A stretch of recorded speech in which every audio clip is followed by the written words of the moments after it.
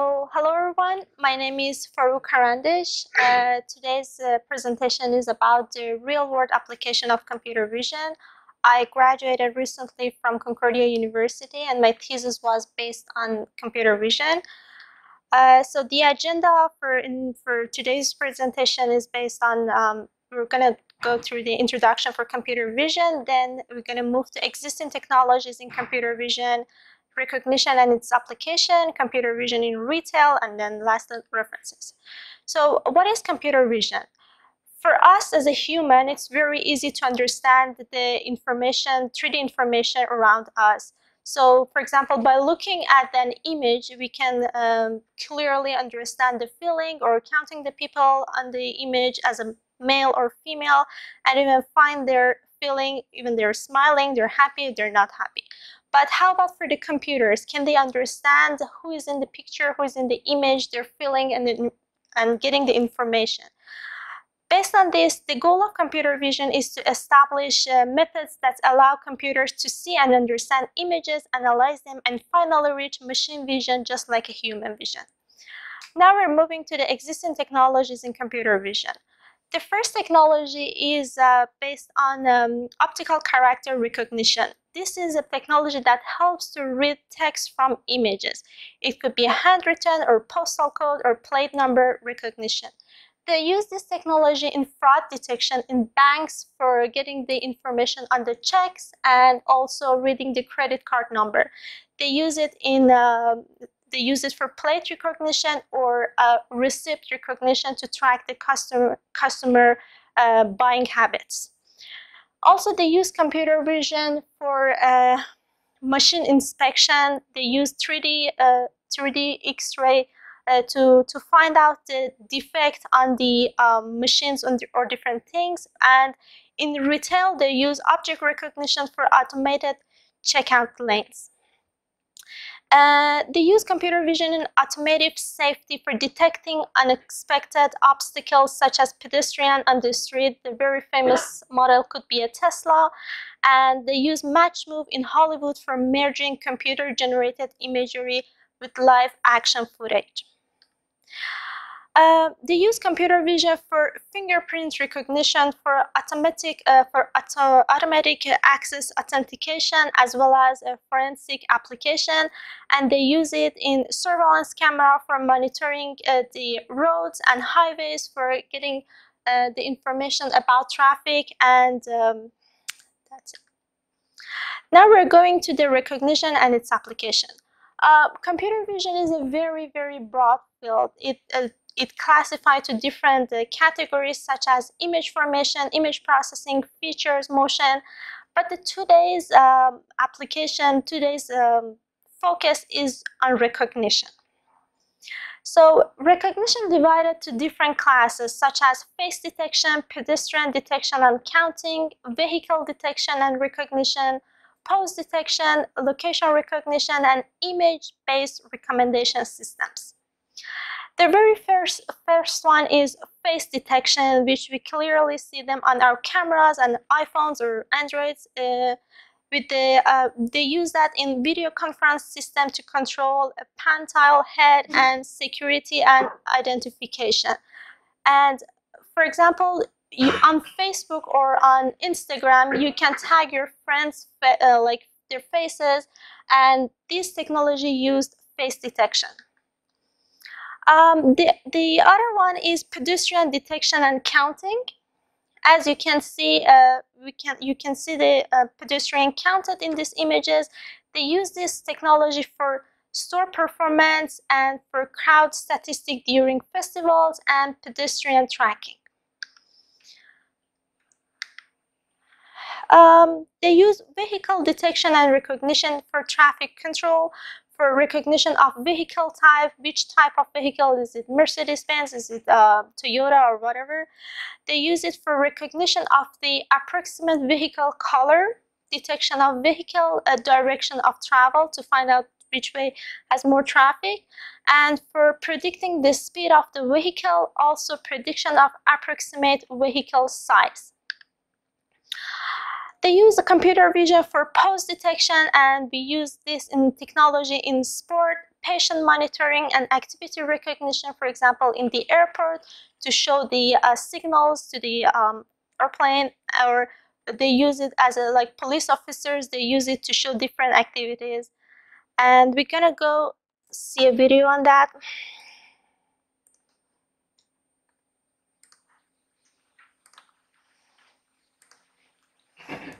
As you can see here, we can get the joints of the people and find out their position or their poses here.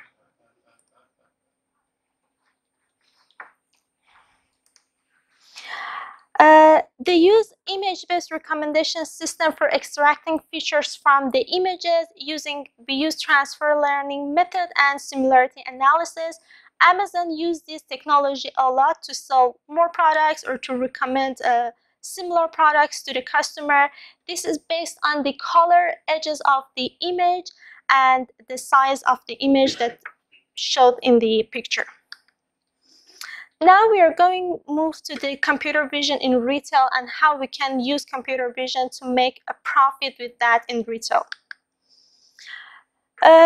We use computer vision to tracking the time customers spend in the store, customer tracking, customer counting, and location analysis.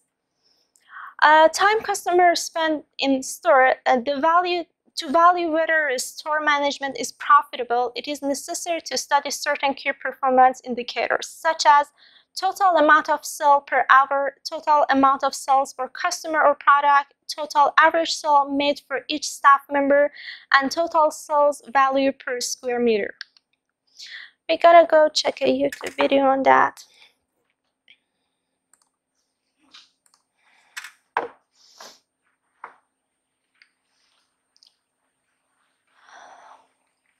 As you can see here, a customer picks something and he starts to reading the information or about it, and we can see for each product the customers, they have more like attracted to which product more here. And getting back to the here.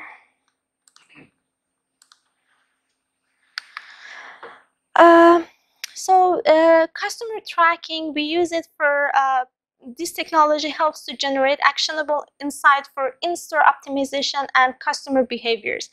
In retail, people counting and anonymous tracking solutions are used to compare the store performance, mall analysis, and in-store optimization to increase conversion and profits. Find the sales patterns of customer by age and gender. So we can see which part of the store is more important to the younger or older people, and we can, based on that, we can put our products in different part of the store. In this, so also we can count people in during the different hours of the day in the store, and this gives us a number of visitors, sales conversion, store comparison, and mall analysis. And common business benefits from location analysis is shopper traffic to store. We can get the number of visitors, proximity traffic, capture the rate, choosing physical store site, trade area analytic, in-store product positioning, path to purchase, in-store employee location, service productivity, and in-store live map and product information, path analysis. And these are the references. And that's it.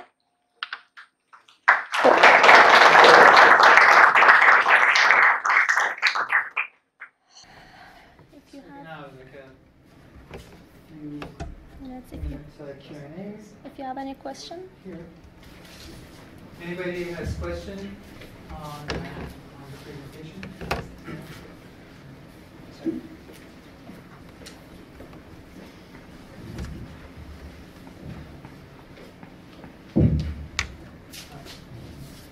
Yes, thank you for the presentation. My question, well, more than a question, is to ask you please to elaborate more about the privacy considerations about the recognition in stores, both recognition of customers or tracking.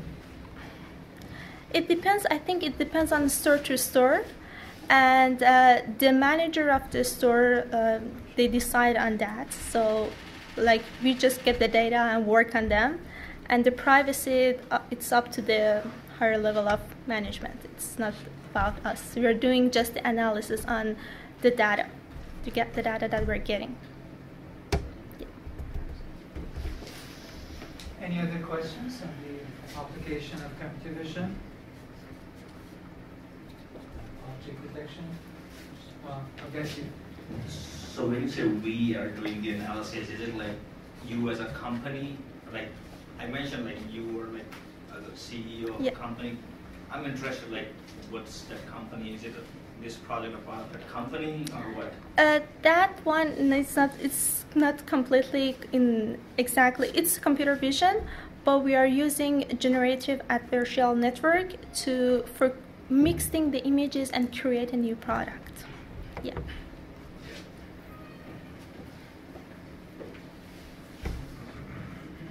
Thank you for the presentation. So you spoke about retail, about surveillance, but yes. What other segments do you see that profit from computer vision?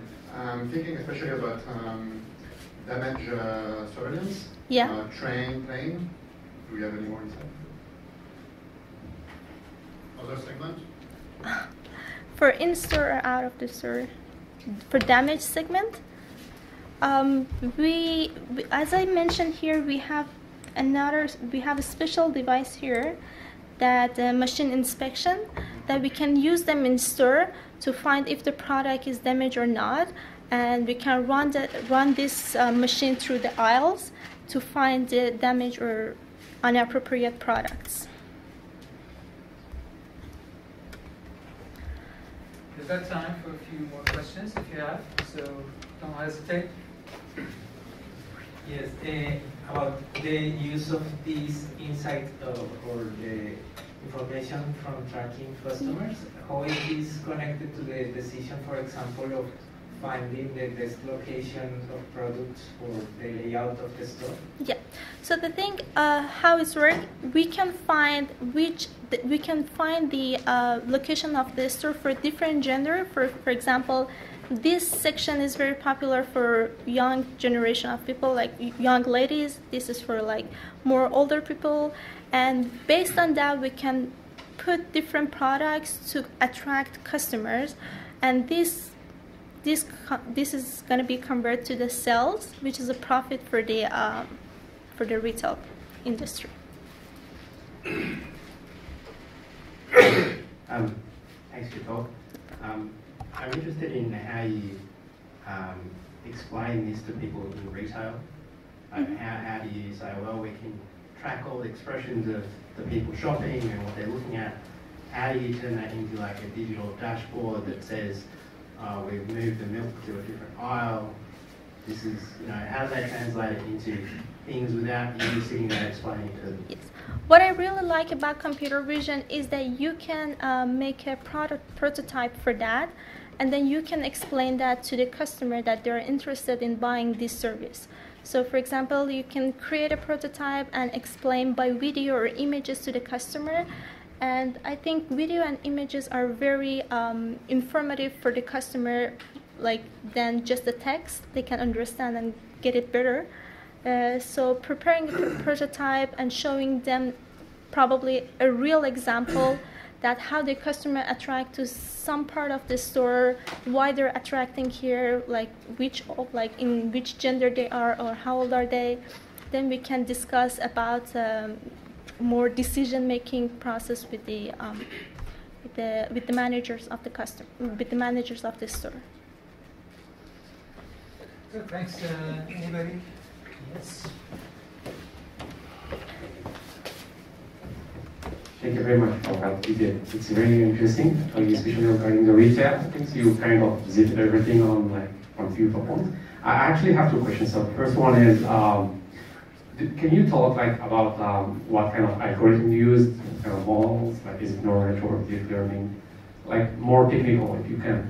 And the second question is let's say I'm Walmart, yes, I'm a customer, and I want to integrate this solution or models in all my stores. Do I need to use your services or this kind of services as an API and send my data, which is kind of, private, etc., or would you install it inside, like, in-house or purpose? Thank you. No problem. So I'm going to answer your first question. Yeah.